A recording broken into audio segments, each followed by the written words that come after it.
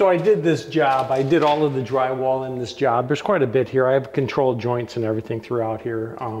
There was quite a bit of patching, but after everything's said and done, there's usually a lot more said than done.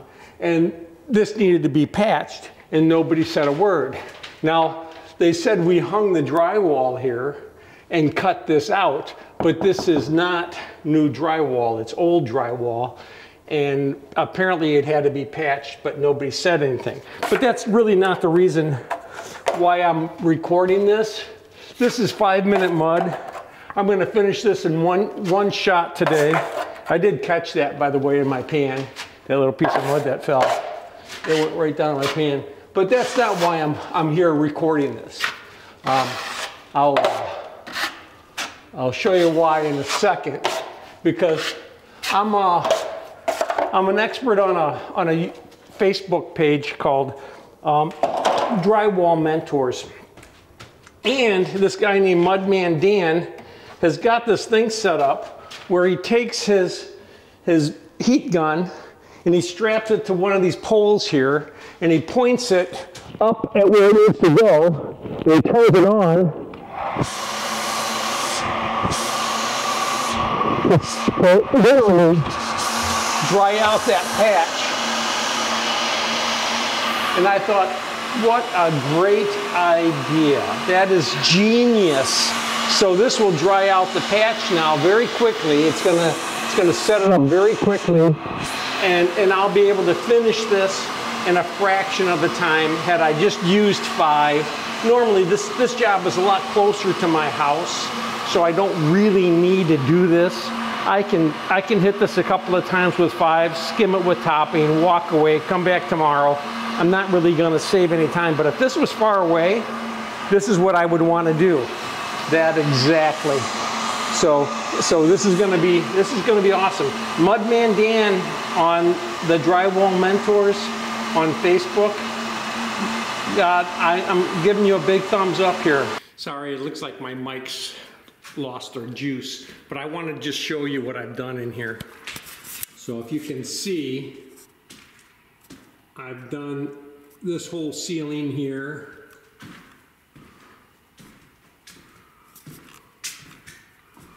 I put a control joint here, across here, because that's a long way from that wall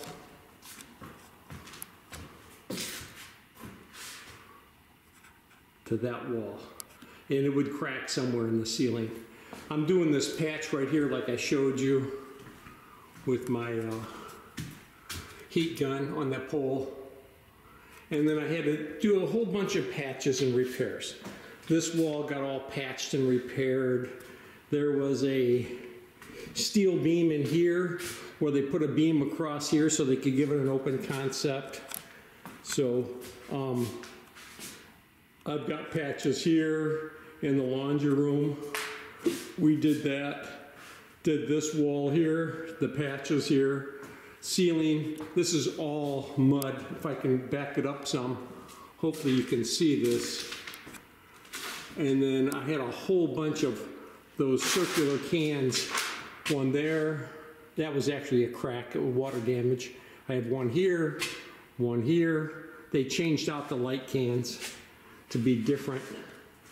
I had some patching in the basement, some patching in here, and this ceiling. See the ceiling in here?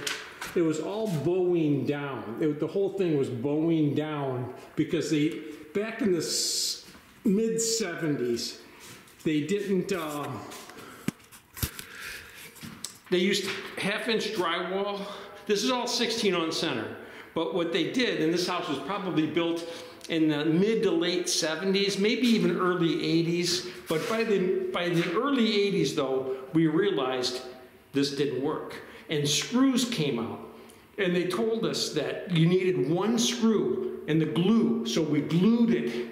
And I'm sorry, the glue came out. Not the screws yet, but the glue came out. And they told us we didn't have to nail everything off. Otherwise, everything was set with 3 sets of 2 nails. So the perimeter was done, and you had 2 nails, 2 nails, 2 nails in the field. So 6 nails in the field plus the perimeter. So that's 8 nails coming across every joist. And then what happened was the glue came out and they said we only needed 1 nail in the field, just 1. And every house that they did that with 1/2-inch drywall and the glue failed started to bow. All of the ceilings started to bow. And so that's what was happening here. And a lot of people, they come in and they just coat in the seam because you can see the seams really well, but that's not the problem. The problem is, in between the seams, it's all bowing down. So you screw it all up, seams disappear. So all of these seams that were shown before are all gone, but everything that you're seeing on the ceiling right now, those are all nails, screws that we screwed the ceiling off to stop that from happening. But I had a lot of patching to do in here. This archway, of course, and a lot of patching. But you know what? It's done, sanded, ready for prime. I did this a while ago. Truthfully, I can't believe they finished the floors. All of these floors are done and covered throughout before they primed and painted this, but hey, who am I? As you can see, it's set up really well. It's just, you see a little bit of dark stuff right here in the middle. Other than that, that's almost dry.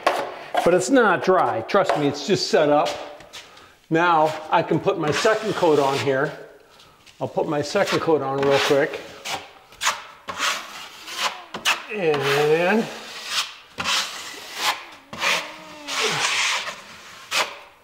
that's it. That's all I'm gonna do for now. And I'm gonna do a third coat only because I want this slicker than snot because of the light, all of the light that's coming in here. And besides, I see a little bit of, little waha actually, little thing in my 8. I'm gonna have to sand that out real quick. But, so let me again, I'm gonna turn on this. I'm gonna turn that on again, my heat gun, and let this dry up, let this set up. This is Durabond 5, I'll show you. Easy Sand 5, that's what it is. And it's supposed to get hard in 5 minutes. So give or take, it's gonna be quicker since I've got this going on there and since that was warm when I did it. All right, I'll be right back. So here I am, I'm gonna put the final coat on here. You know, you can kind of see the outline of the patch here in the circular. Now, some people are like, oh, you gotta use these great big wide knives. Listen, I did this entire patch with an 8-inch knife. I mean, I know it looks bigger than that, but this is only an 8-inch knife. So now I'm gonna put my final coat, and I'm gonna pull it very, very tight and go out just a little bit more than I did the first time, or the second time. And then, but pull it very tight. And then I'll let this set up a little bit more, and I'll show you how I sand this. Because I am gonna dust this off just a little bit. Now some people, they might just go ahead and do this coat right here, and then take a spray bottle, spray it, and wipe out the edges. And that will work. But I'm not gonna do that. I'm gonna do this right here. It's nice and tight, skin. And I went and took the little waha out of my 8 with my sanding pole, so it's ready. If you get a bad chip in your blade, if you get a chip in your 6, 8, 10, 12, whatever it is, what I have at home, I have some files, and I'll take it and I'll file it down. I'll just make sure it's filed down, because sometimes these corners end up actually even getting rounded on me, right? So I will file this down, and then I'll take some sandpaper and clean off the edges and make sure it's nice and clean. But I didn't have to file this. The nick wasn't that bad. I was able to take it out with some sandpaper. So I'll get right back to you. I'm gonna turn this back on, dry it out, and I'll show you how I sand it. It's all pretty much set up. It's all pretty much dry. I mean, here it is. I'm just doing this patch in one shot. I don't know how long I've been here, but I had some other things I had to do in here anyway. But I didn't want to have to come back tomorrow. So I taped it, topped it, skimmed it, sanded it. I'm going to sand it right now. So a lot of people think you just have to sand over the entire surface.